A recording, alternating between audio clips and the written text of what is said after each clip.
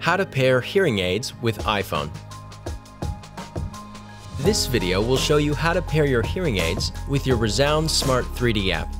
Have your hearing aids and your smartphone in front of you with the ReSound Smart 3D app installed. Make sure Bluetooth is activated on your phone. Launch the ReSound Smart 3D app by tapping the icon. First select Yes, Connect Now. Then select your type of hearing aids from the list on the screen. Before pairing can begin, the app may ask for permission to use Bluetooth. You must allow this permission for the app to function. Next, you will be asked to restart your hearing aids by following the guides on the screen.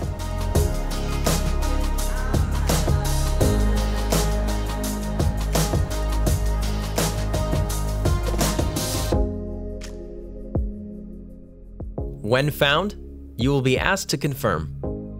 Tap Yes. The next step is to pair your hearing aids in the iPhone's Accessibility Settings menu.